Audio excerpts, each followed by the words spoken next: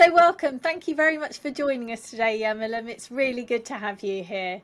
We're going to be asking you some questions in your role as the author of the Big Data Framework book today, and I'm hoping you can share some insights for everybody listening on big data, who can take it, who should be interested in it, how they can take it, and then a little bit about Big Data Week at the end of it. What is big data, Yamilam? How would you sum it up? Well, that's right away a very big question to start with, because big data is so many things. Obviously, it has a lot to do with the volume and quantities of data that are being generated every day. And I think most people will nowadays be familiar with that every step that they're taking in their lives, if they have a smartphone in their pocket, they're generating data somewhere across the world. And on average, the average household nowadays has anywhere between 15 to 20 devices that are connected to the internet. So think about your tablets, your mobile phones, your computers. Those are the obvious things. Then we get towards all your electronics, so your music devices, your televisions, but nowadays also refrigerators, lighting. More and more elements get connected to the internet every single day. And together we're creating tons and tons of data every single day. And that is all stored in data centers somewhere across the world. And this data contains a lot of value. So basically what big data is really looking at is how can we extract value from these massive data sets so that corporations and individuals can start making better decisions. So that's kind of like the summary of what we're trying to establish. And what kind of data can a fridge give you, Yamilam? Well, that's a very interesting question, isn't it? Your fridge will keep track of what kind of products are you using. So how much milk are you drinking? How many bottles of Coke do you need? And nowadays, these modern systems don't only do that, they will also start optimizing. So they're going to give you a notification saying, well, remember that you're almost running out of milk, and shall I already place an order for you? Amazing. Yamilam, can you tell us about the Big Data Framework and why you set it up, please? Yeah, absolutely. So Big Data Framework is basically a methodology that helps organizations to structure how are we going to deal with these massive quantities of data. Because every organization is familiar with the fact that there's a lot of value in these data sets. But that doesn't make it easy to retrieve it. It's like finding this needle in the haystack. So you need to start thinking about how do we structure things? How do we deal with the tools that we would need to get the value from data? How are we going to organize that? But also, what kind of people do we need? How do we structure our organization in such a way that we have adequate teams that are able to do this? So the Big Data Framework is a capability model. So it's looking at different capabilities that exist and that an organization would slowly need to start building in order to become better at that. Because big data in essence it's a profession. It is something that requires day-to-day attention. And if you think that by just purchasing some tools or some technology, or maybe even some people that will do that you're going to get fabulous results, you're clearly mistaken. So it's a journey that you would need to start to embark on. And with the Big Data Framework, we have identified which capabilities do organizations need, how do they set that up, and that is in like a 1 or 2 minute overview what the whole framework is all about. Brilliant. Thank you very much indeed. When does someone know that they need to look at big data training and big data certifications? What would be happening in their day-to-day work that tells them, right, this is where I need to get big data training? Yeah, well, let me start with taking one step back. And I think if you take one step back, I think that everyone realizes that big data, data analysis, analytics are things that are probably going to stay with us for quite a long while. So if you take a look at what kind of audience and who should know a little bit more about that, I think that everyone that is working in an organization that processes data, that deals with the generation of technology, should at least know a basic and fundamental oversight.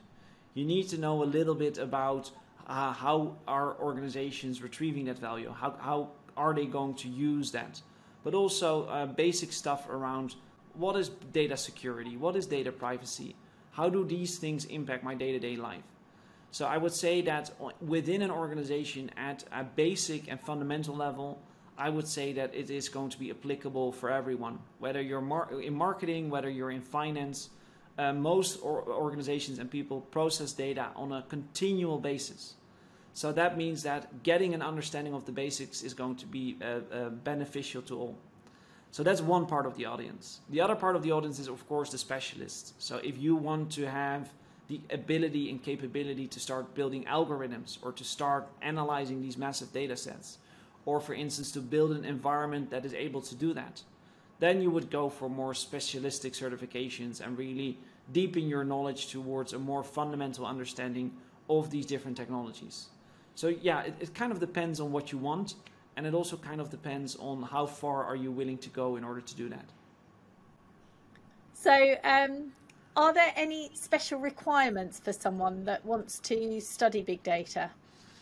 Well, yes and no. So the easy answer is obviously going to be no.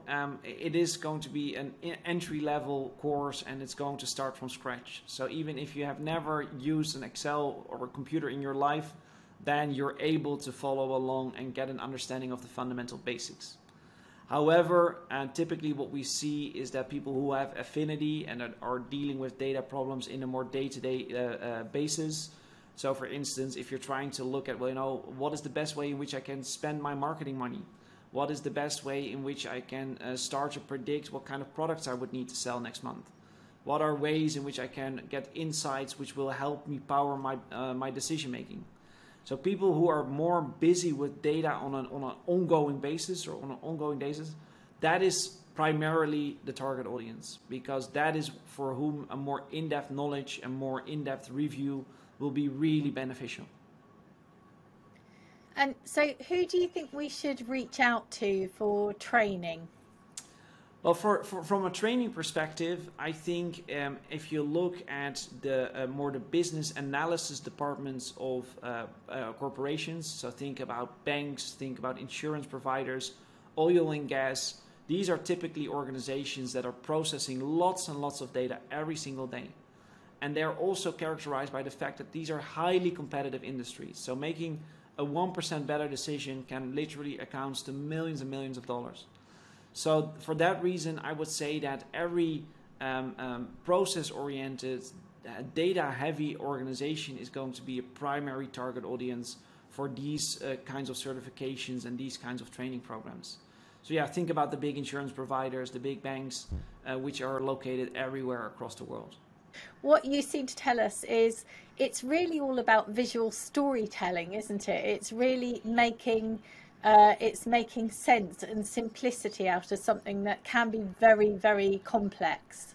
Yeah, absolutely. And I think that's the whole power of a framework. It's the power of setting it up in a structure that everybody understands. If I were to come to you and talk about, well, what is big data? And I'll go right into detailed technical design of algorithms or kind of ways in which you need to structure databases and servers, you're probably going to go screaming and go back to home. But if I were to tell you, well, we can make, so let's look at how you're currently spending your advertising dollars, and can we not make a better prediction on what would give you a better return on your investment, or how can you increase your sales, or how can we make sure that your customers are going to be clicking on your advertisings for sure, then I probably have your interest. About being able to translate this towards real business problems, and that you are able to showcase what you can do with these data sets. And I think that's one of the key areas that a lot of organizations go into the wrong way, is that they start with purchasing fancy technology, they hire a couple of data scientists, and then they think they're going to be successful with big data. It's actually the opposite side around. You first need to start define what is it that I want to get out of this? What is going to be my strategy? What is going to be the value that I would need? And if you don't have answers to those questions, that's where you need to start. So I've heard, as we've gone through this, that big data is really relevant to so many people. It sounds like it's about the planning, it's about the implementation, and it's about the simplicity of it. So that's been really, really interesting, Yamilim. Thank you very much. And I know that you're planning on doing Big Data Week very, very shortly. So hoping you can tell us a little bit about that and how people can get involved. Big Data Week is an initiative that we launched a couple of years ago, and it's really a week that we put completely in focus of big data professionals, people who are interested in big data, and companies that would like to showcase some innovative solutions that they've developed in big data. So we're having organized a number of different activities. We're hosting a fireside chat with some of the experts. We are launching a number of new videos and recordings. So yeah, it's going to be an absolutely amazing week that is going to connect a number of different participants from a variety of different fields. For everyone who's interested, please get in contact with us and we would be happy to feature your case study or your story during Big Data Week.